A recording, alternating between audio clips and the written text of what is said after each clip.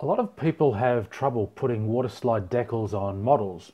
In this video, I'll show you how I do it by applying the tobacco markings to a 43rd scale James Hunt McLaren.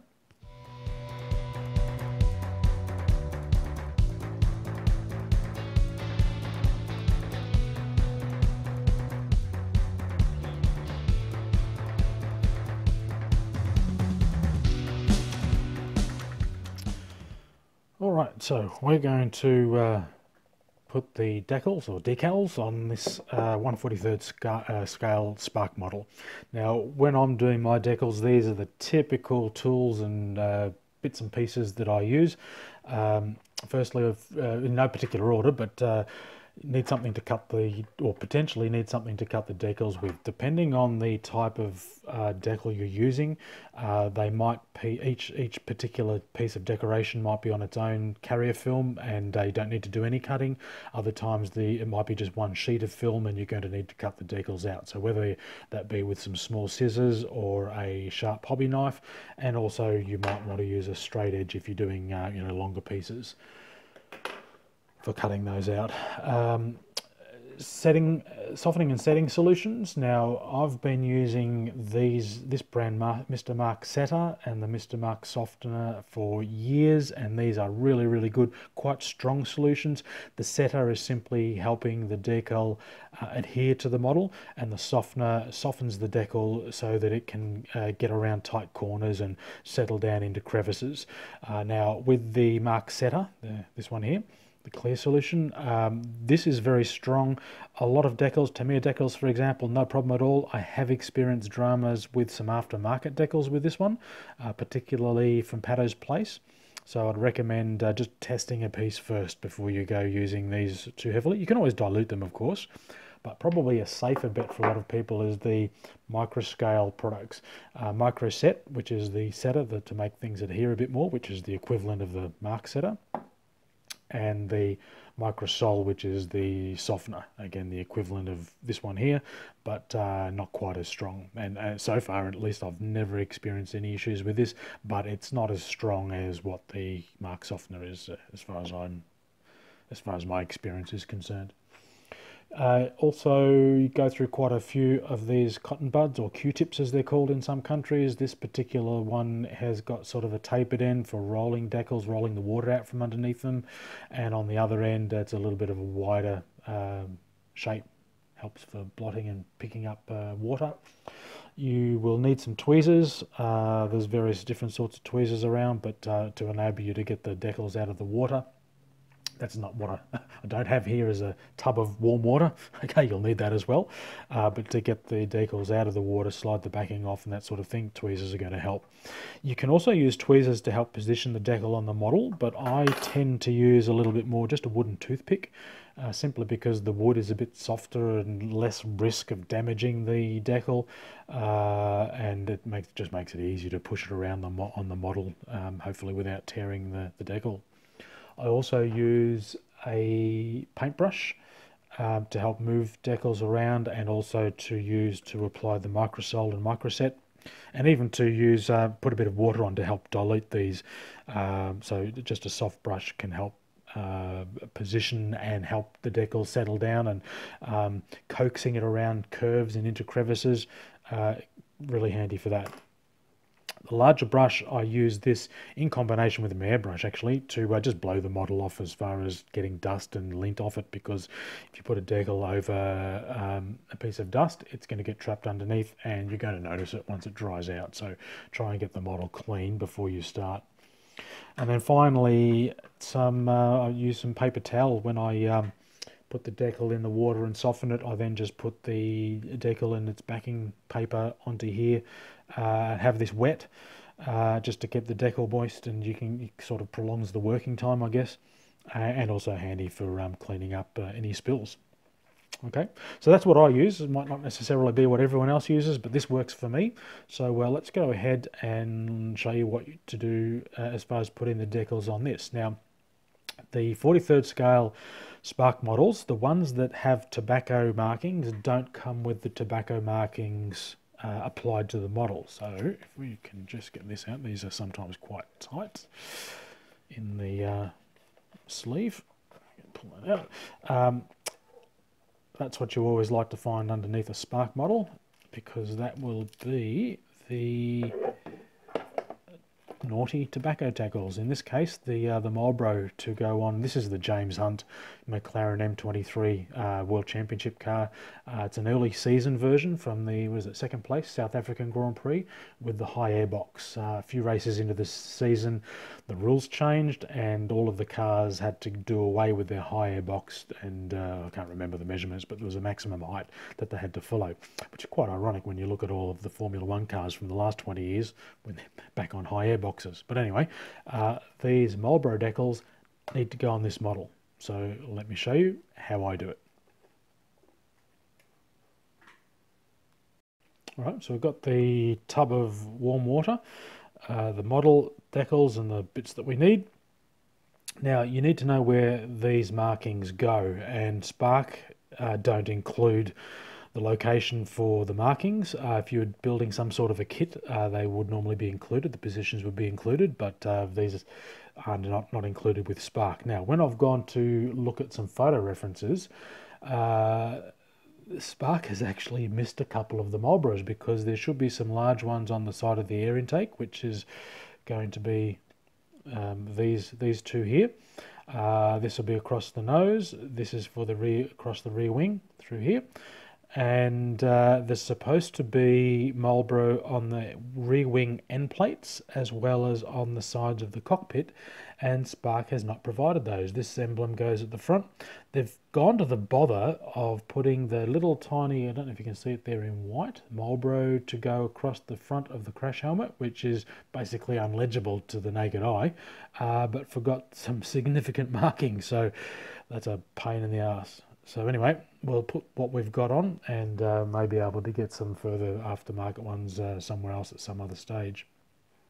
Now, if this was a kit, I'd normally be cutting out only the ones that I was applying at the time, but these are all going to go on at once. So what I'm going to do here, these have got an edging around the outside, and if I put this in the water, that's on a film, it's going to come off and maybe get all mixed up with the other stuff. So let me just go and carefully trim the edges off this black edge. We don't need that. Maybe keep it. Some of this, these offcuts I keep just in case I needed to do some black pinstriping in this particular case. Might as well run around here as well.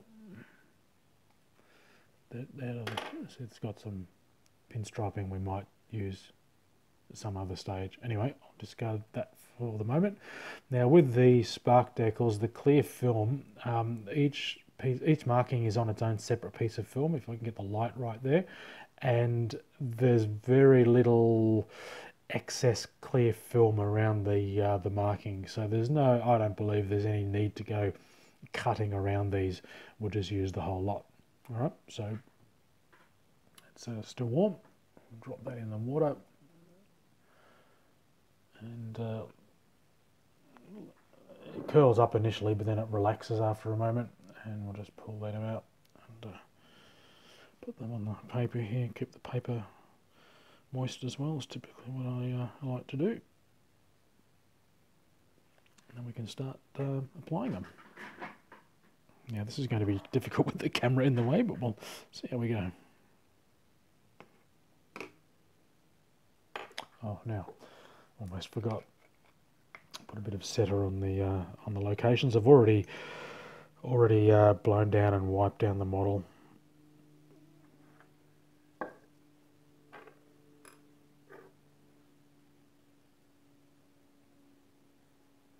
Now these loosened up yet? No, not quite.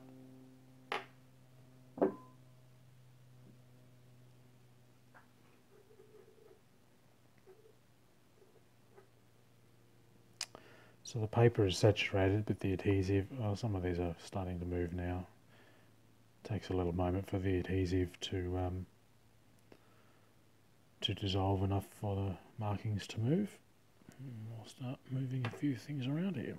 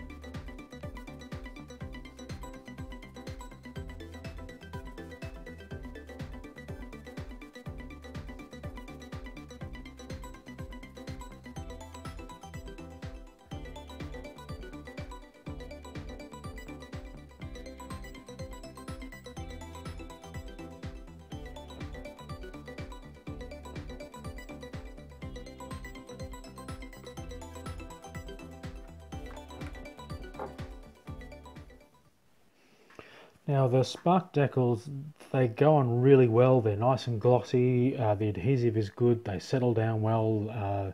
They're very thin, so they go around curves quite good. And these have gone down really well with the decal on the Marlboro on the front of the crash helmet here. I'll wait until this all dries off, and then if need be, put some softener on it, because just looking at the naked eye, it might not be settling down 100% because of the curve of the helmet, so might put some softener on that a little later on. So while the decals are good, quite disappointed with Spark because I think this one at the front is a little bit undersized compared to reference photos that you can easily find on the internet, so that should be a little bit bigger. And obviously they're missing the ones for on the wing end plates. Now, having said that, this is why you always keep leftover decals from other builds. I've got some tobacco markings here, Chatains, Marlboro, Benson and Hedges, and these ones here happen to be about the right size for the wing end plates. So I can't recall what these are off, but they're going to get used up right now.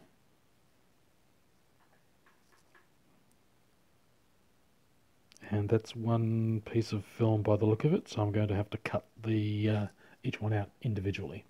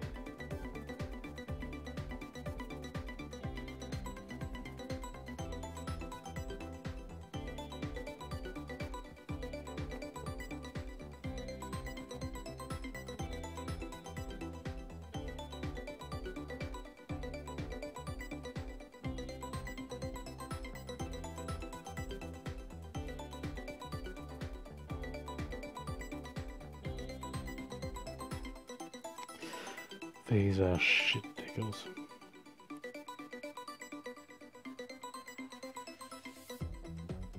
Film is curling up, the printing is coming off. Can't recall where I got them from.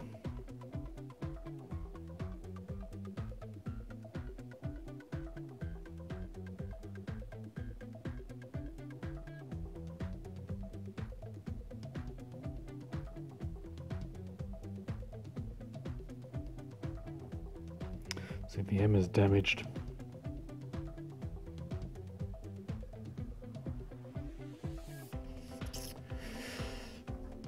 Do we leave it or do we put it on?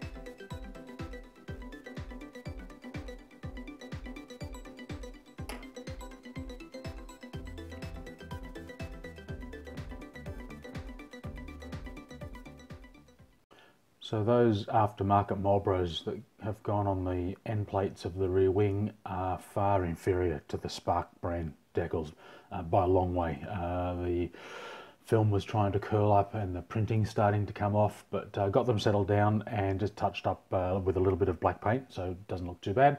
And in the display cabinet, it's going to be fine. So there you go, James Hunt, World Champion 1976, the McLaren M23 early season version, now correctly tobacco decaled. Cheers.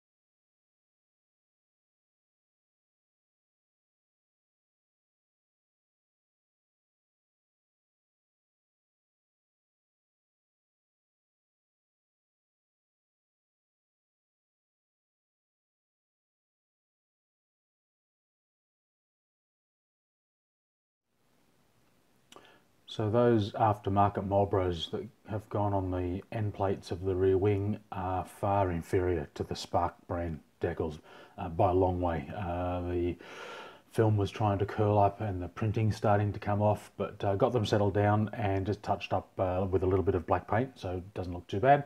And in the display cabinet, it's going to be fine. So there you go, James Hunt, World Champion 1976, the McLaren M23 early season version, now correctly tobacco decaled. Cheers.